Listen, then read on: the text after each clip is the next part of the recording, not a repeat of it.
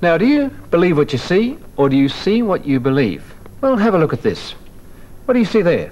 Most people see a large 9 with a small 5 stuck up in the corner of it.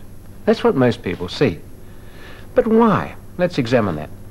It wasn't until a few hundred years ago that artists discovered perspective, and they started to use it in their paintings and drawings. That is, they traced diagonal lines, all converging back to one point on the horizon, the so-called vanishing point, and that made things look very realistic. And then they began to realize why things look smaller when they are distant, and just how much smaller they would look if they are a certain distance from you. For hundreds of years before that, artists didn't do it that way. Their paintings looked like this. Everyone seemed to be about the same distance from the viewer. They looked rather flat. And thousands of years before that, the Egyptians used pictures like this in their hieroglyphics. Their smallness meant you genuinely were small, like a baby, or you might have been very insignificant. But even so, they were able to show you which person was closer than another person. They did it like this. My hands are the same distance from you, but you can tell this one's in front of the other. Not because it's bigger, but because it blocks some of the back hand out. We say it masks it. So there are a couple of clues that the brain is working on. One is that smallness means further away.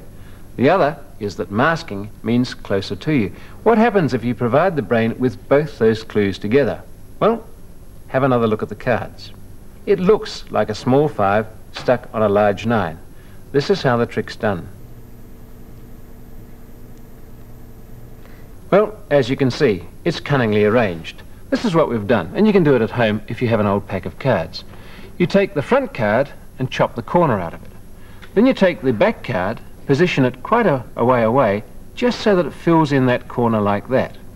Now the back card, being further away, is smaller, but it appears to be masking the front card, and the brain is left with a choice. It has to make a bet. Does the smallest mean distance, or does the masking mean closer? And for most people, the brain opts for masking. It says the 5 is small, but in front of the 9. Have another look. So what you see, or rather what you perceive, is not just what the eyes are looking at, it's the way the brain deals with it as well. Curiosity.